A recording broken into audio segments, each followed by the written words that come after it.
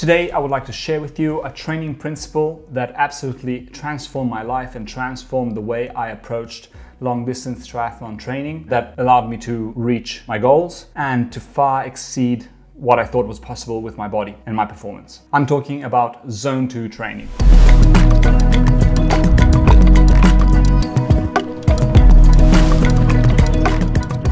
Welcome back to the channel, welcome back to a new video. My background is not as an athlete, my background is from a sedentary person who works a desk job. I had no background in swimming.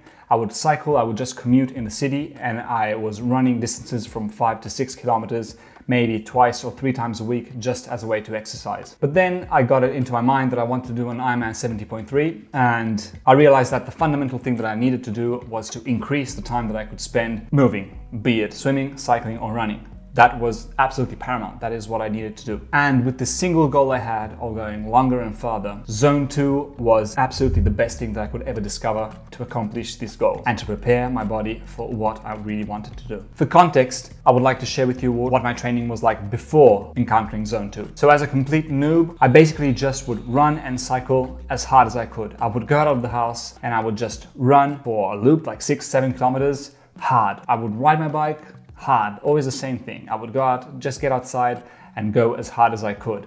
I felt great and it felt like I was really getting a workout in. I would do the distance that I set out to do, so maybe 7 or 8 kilometers running, and I would be smashed after, absolutely wrecked. I couldn't do anything else. And this led to being inconsistent with training because maybe I would train one day, but I couldn't the day after that. And overall, I noticed that as the months progressed, I was not getting any performance benefits. So I was always running the same loops or riding the same loops, not really getting anywhere. Then I very luckily heard about Zone 2 training. I heard about Zone 2 training in the Triathlon podcast, which is an incredible podcast, and its host, Triathlon, is a very accomplished ultra endurance athlete. He participated in one of the most grueling events on earth, which is IRONMAN in Hawaii, and did a bunch of other stuff. And in his podcast with his coach, Chris Hauth, who now has his own podcast, The Weekly Word, which I highly recommend, Triathlon and Chris Hauth would explain how training at a low intensity, Zone 2, which is basically the aerobic zone, could greatly impact our ability to go for long periods of time at a low intensity. If we're willing to put in the volume necessary must be high. So the intensity would be low, but the overall volume would be high. They would always describe it as an easy effort. And I was really puzzled. I was like, how can this be true? How can this work? How can it be that if you go easier, you get better, you progress? But these were two kind of idols of mine. So I decided to really start researching and diving deeper into Zone 2 training in order to then test it out on myself and see where it would lead me. Before explaining to you all that I learned with my research and how it directly affected my training, I would like to share with you the first day that I started implementing Zone 2 training and heart rate training in my life, because I still remember it vividly. It was an incredible experience. What happened is I decided to implement the Zone 2 protocol in my life. So I laced up my shoes and I headed out of the house, but this was going to be a different training session. I was going for a run, but I was going to pay strict attention to my heart rate. I was going to set a heart rate cap, just as Zone 2 training says. I would focus on running at the intensity that my aerobic system could tolerate for long periods of time. I was not going to run on feel, but I was running on heart rate. Using an online calculator, I'd figured out my aerobic cap, placed roughly at around 155 beats per minute. This sounded ridiculously low for what I was used to. I was used to heading out of the door and running at 170 beats per minute, minimum. I also set out without a distance in mind. I was going to run until my body felt like running, until I had the energy for it. And something incredible happened. I felt like I could run forever. I ran and the distance just kept on racking up. I got to 7 kilometers, 8 kilometers, I was feeling great. 9 kilometers, 10 kilometers soared by, and I was still feeling full of energy. 11, 12, 13, 14 kilometers. And by this point, my legs were destroyed, but my overall energy was still there. I could have gone longer if my legs had allowed me to do it. I had literally just run a distance that I would run in the total of a week, just on a random midweek morning. I felt absolutely no cardio fatigue. My legs were pretty demolished, but my overall physiology wasn't. I didn't feel wrecked. This was amazing. I realized that Zone 2 could be an incredible tool in my arsenal that would allow me to reach my goal. So I kept on digging and researched even deeper. I wanted to learn as much as I could on all things Zone 2 training. So exactly what is Zone 2 training? Zone 2 training is a structured training protocol based on heart rate. Zone 2 is typically the lowest heart rate zone used for training purposes. The key metric is max HR, the maximum amount of beats per minute that our heart can do. From there, we can figure out our zone 2, which is roughly around 60 to 70% of our max heart rate. The purpose behind zone 2 training is to be able to sustain an aerobic effort under our aerobic threshold for 30 plus minutes. This is the definition, and I understood that this was vital for anyone who was approaching a goal like a middle distance triathlon or a long distance triathlon. Because in order to sustain an effort for 5 hours or longer without crashing and burning, this was an absolutely fundamental piece of the puzzle to solve and to understand and to implement. It was at this point that I understood the importance of pacing. So zone 2 training requires, as a first thing, setting the top end of your zone 2. This can be done in two ways. One is extremely simple and requires no gadgets, and that is just to understand that zone 2 is when you can exercise and move while maintaining a conversation. It might be a bit hard, but you can maintain a conversation while you are doing this exercise. That's why people refer to this as exercising at a conversational pace. The second way is to use an online calculator. I personally used the Triathlon Terran online heart rate calculator. I believe that compared to other online calculators, it gives some values which personally were more in line with myself. So it gave a slightly higher zone 2 cap. And this compared to others, which would give me like 135 or values like that, which was extremely low. Maybe they were better, but I found great benefit by using a 155 heart rate cap on the run. On the bike, that would be a bit lower. It would be around 2, 3, 4 beats per minute lower. The gadgets that I used were the usual. So a heart rate strap and a GPS watch. The GPS watch would be just to monitor my heart rate, and the heart rate strap is to have precise reading of what our heart is doing. I would definitely recommend the second route compared to going on feel, but that's totally up to you. Other ways of figuring out your zone 2 cap would be to do mile repeats, Cooper test, but I haven't done them, so I can't really speak for them. In this video, I'm only speaking about experience, what I have done on myself, and so that I have tangible things to say and things that might be useful based on hard facts, on truth. So my objective with training a lot in zone 2 was basically to make my body more efficient in that zone. So I would put in the low intensity, high volume work day after day in an effort to get my body to be more efficient at the same heart rate. And I could monitor this weekly by doing the same run loop or the same cycling loop and see that while I was maintaining the same heart rate, 150, 155 cap, I was getting faster. Week after week, this was the progress that I was seeing, literally before my eyes. And this is only one of the many benefits of zone 2.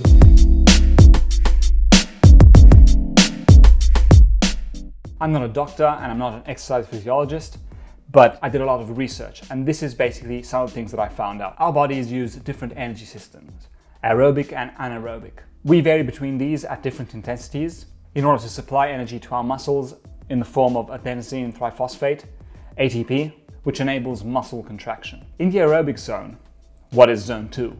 The body utilizes both fat and carbohydrate in order to supply energy. These two energy sources get utilized in varying percentages based on the intensity. So a very low intensity effort will utilize a higher percentage of fat compared to carbohydrate, whereas a higher end aerobic effort will start utilizing more carbohydrate compared to the percentage of fat that it uses, until we reach a crossover where the body cannot use fat to provide energy for muscle contraction because it needs it faster. So it will switch over to carbohydrate as its main primary source of energy. So for low intensity, it is something between 55 and 75% of VO2 max. And here what is utilized is both carbohydrate and fat in varying amounts, depending on the intensity, to provide the muscles with ATP.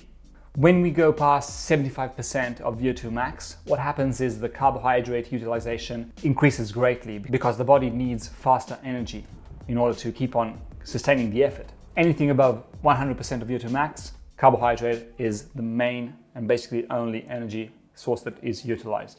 The second thing that came out in my research is that basically we have two types of muscle fibers, slow twitch and fast twitch. Slow twitch that are used at lower intensities, at fast twitch that are used at higher intensities for rapid movement. And by training in zone 2, we greatly stimulate the type 1, which are slow twitch muscle fibers, which are what are needed for long endurance efforts. Stimulating type 1 muscle fibers and training in zone 2 is going to directly stimulate mitochondrial growth and in these muscle fibers, allowing for the body to become way more efficient at utilizing fat for energy. The body becoming more efficient at utilizing fat for energy is going to mean that the body will be able to preserve glycogen, so it will use less glycogen at the intensity that we have trained it for. And this in turn means that preserving glycogen will allow us to go for longer periods of time because these stores will get depleted way slower. Being able to utilize fat as our primary energy source at higher intensities is something that's called Fatmax oxidation. Fatmax oxidation is the point in which we are still using fat as our primary source.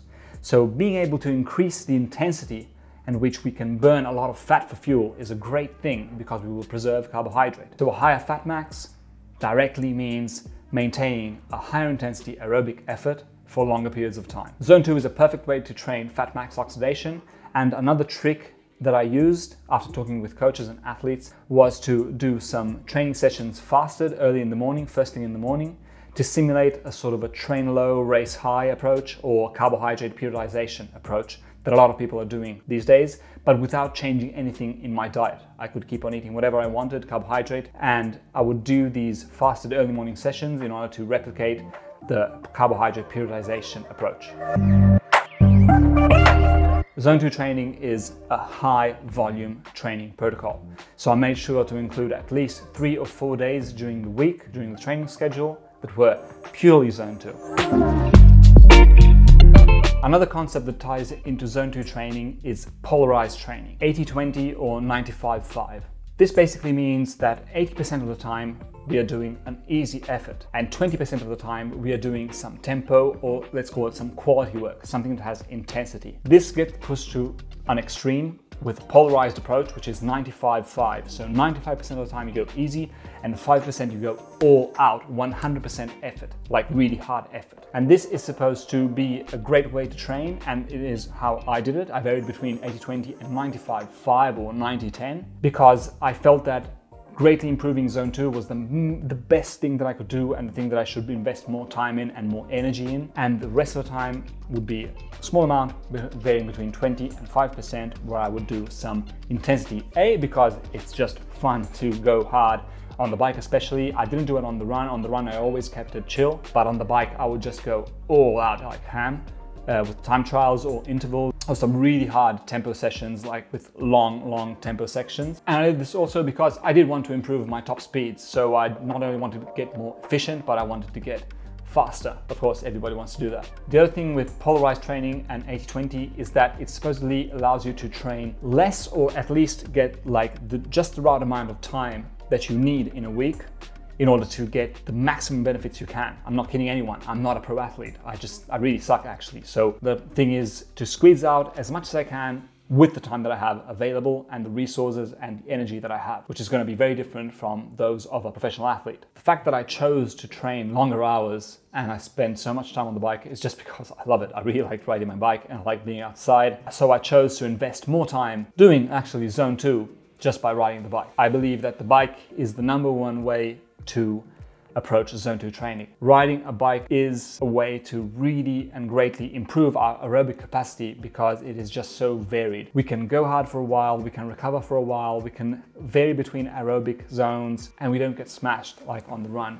Doing a 3-hour effort on a run, even if it is aerobic, it's going to tax us like crazy. Doing a 3-hour aerobic effort on a bike, it's nothing. You can do that back to back, day after day, without feeling wrecked. So I believe that the bike was the instrumental piece that helped me to greatly increase my Zone 2 performance. And I'm not the only one to say this. Rich Roll also said this, and Chris Hauth as well. They always say that the bike is so important to approach building the aerobic capacity that we all have in ourselves. So I would spend a lot of time on the bike doing Zone 2, but I would also do some intensity workouts. Also with the swim, I spent 1 swim that was absolutely aerobic, but I would do another 2 swims which were different types of effort. One was kind of like max efforts, but on a kind of longer distance, so 200 meters. And the other one would be like a tempo effort, 4x400, and every week I would increase.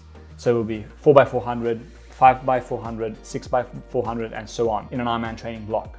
The run is something that I chose to approach with a minimum effective dose protocol. So I would run as little as possible, getting the best results that I could. So I wasn't going to kid myself. I was not going to get super good improvements on the run. I just decided to try and approach it in a kind of like a smart way. So I decided to only do zone 2 on the run. I would not do any intensity because intensity is where you usually get injured and I wanted to avoid that as much as possible. So I only did zone 2 intensity on the run. Another thing that I did was to often do brick sessions. So I would split it up between bike and run. I would do a total time of, let's say, 3 hours. I would do 2 hours bike, 1 hour run, or 90 minutes bike, 30 minutes run. That would allow me to stay more time in zone 2 because the key thing is time in zone. Over the course of a week, I would have a total time in zone 2 that would amount to, I don't know, 7 hours, 8 hours, 9 hours, depending on the week. And I would have a total amount of time in different zones, so zone 4, zone 5, that would account to like 10, 15, 5% of the whole total weekly volume in time, not in distance. One other thing that I would like to say is that I attribute a lot of my zone 2 fitness actually to the fact that I would commute every day by bike, 30 minutes, 1 hour.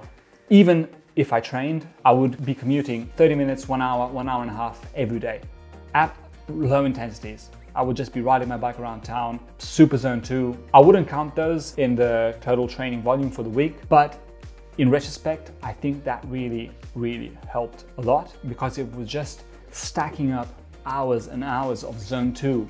Really easy effort, but that produced some results. Even if it wasn't structured training, I think it really delivered some results. So bike commuting, in my book, definitely not needed, but I think it can have a really cool byproduct in increasing our fitness.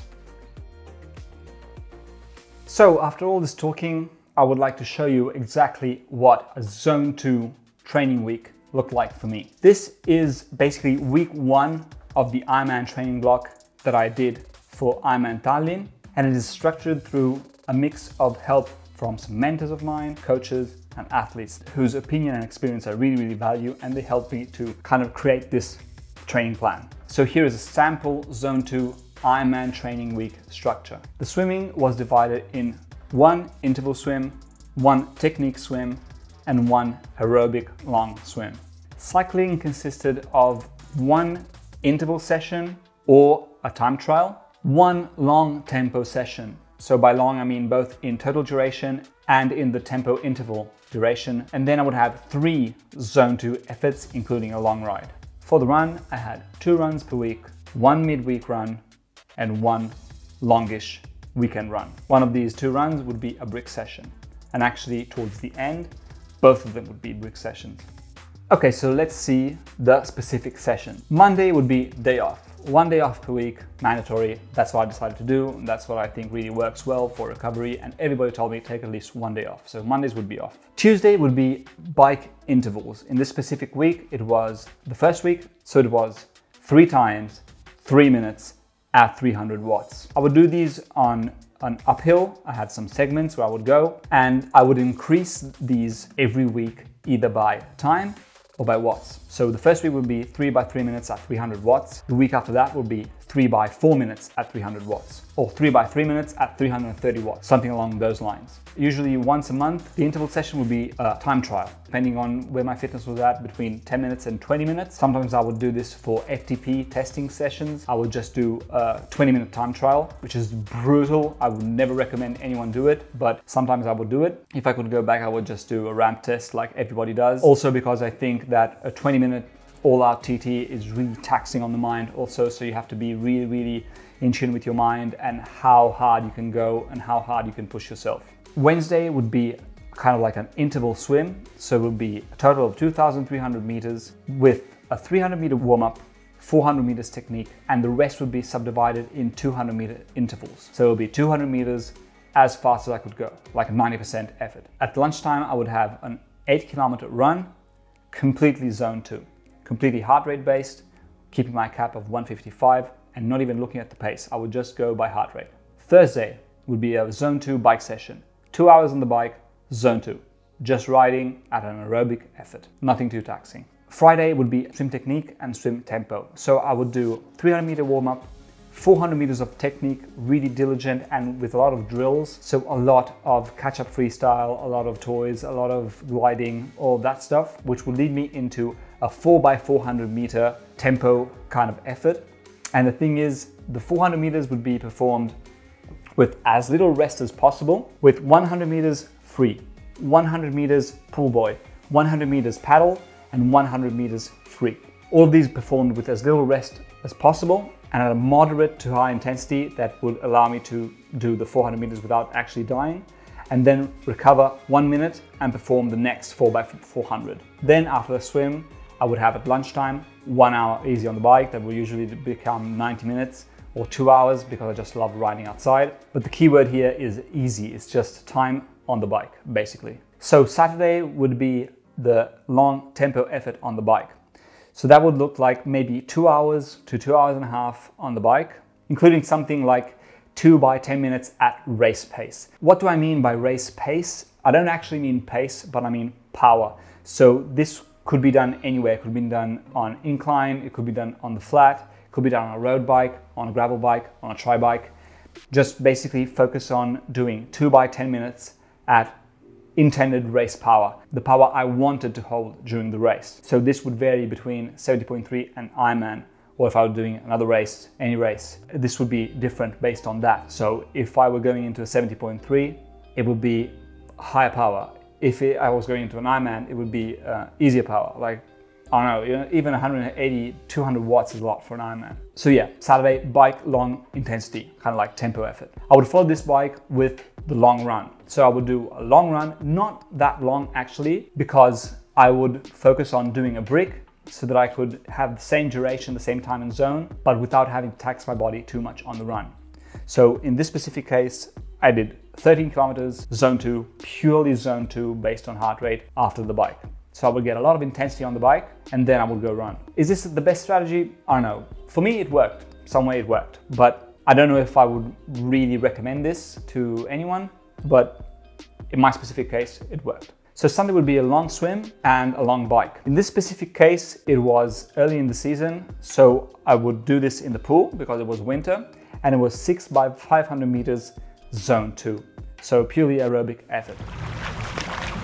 So one thing I would do, especially in the beginning of the season, would be to perform this long swim, breaking it up, yes, into 500 meter blocks. But what I would do is alternate 500 meters freestyle and 500 meters with a pull buoy and a band. Then switch back to freestyle and then a pull buoy again, freestyle, pull buoy. And I would do this because I wanted to simulate as much of the race fatigue in the arms that I could. So get as close as possible to the distance, especially in the arms and shoulders. Some people say you shouldn't do this, that you shouldn't swim any distance, that you can't swim just by doing freestyle because you don't have the proper technique. I completely disagree with this. I believe that getting as close as possible to feeling the fatigue that you're going to feel on the race day is a very, very important factor. And that's why I would implement this strategy. And this strategy, I think, works very well for simulating the fatigue in the arms, which is something that needs to be reckoned with. And the other thing is, yes, you are not using your core because you're having the aid of a pull buoy, so it's going to help with all the lower body problems that you might have with your technique, but you are getting the distance in the shoulders. I personally chose to simulate as much as possible the race distance and the race fatigue because that's what I was going to feel on race day. I knew that it was going to be a wetsuit legal race, so every open water swim that I did, well, not all of them, but most of them I did with a wetsuit. I suck at swimming, so I'm going to take any help that I can. My goal was not to become a good swimmer. My goal was to become a triathlete. Following the long swim, I would have a long bike ride, completely zone 2, and this would vary depending on where I was in the block, between 2.5, 3.5, 4 hours, 5 hours, 6 hours, up to, I think the longest I did was 6.5 hours building up Ironman race. And that is a completely zone 2 effort.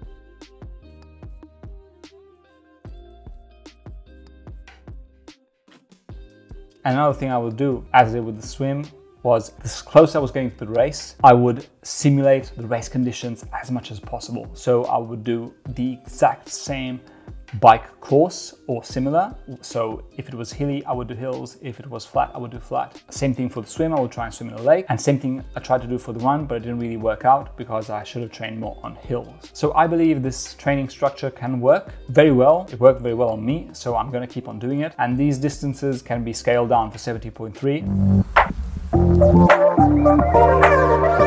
Basically, I created this template so that I could just stay fit. I could stay fit to participate in events that I would like when they popped up. And the really cool thing with a template like this is that it can really prepare you for a huge variety of events. So triathlons, 70.3, you can scale up to Ironman.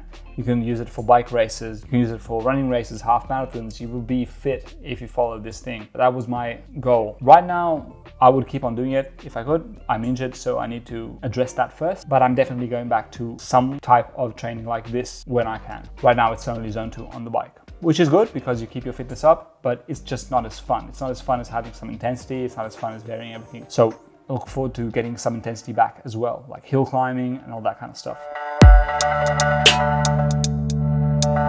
In my experience, the keys to endurance events are Fatmax, oxidation, nutrition, and being able to pace myself. So being able to understand how hard I can go without overdoing it and without killing myself. And this relies heavily on the training that has been done, because in the training, I can understand what my limits are. So I can understand how hard I can go and how to pace myself. And zone 2 training, I think, provides a very, very solid base to stack performance on top of. Cool resources on zone 2 training are Ritroll, Chris Hauth, Training Peaks has some good articles on it. 80-20 is absolutely awesome. 80-20 plans, training plans, they're really legit. And another big resource is Maffetone method. It's a bit more, I think, complex than other types of zone 2 training and maybe a bit less appealing. I don't know how to put it, but kind of like less cool. But following those principles will yield great results, I believe. So all in all, zone 2 boils down to make your easy sessions easy and your hard sessions hard with a polarized training approach.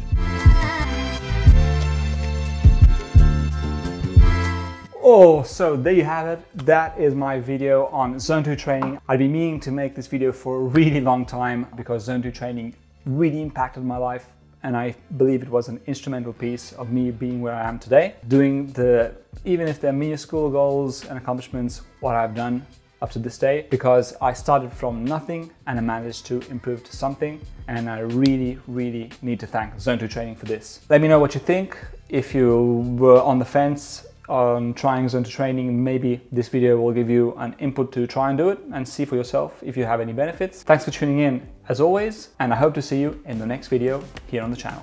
See ya.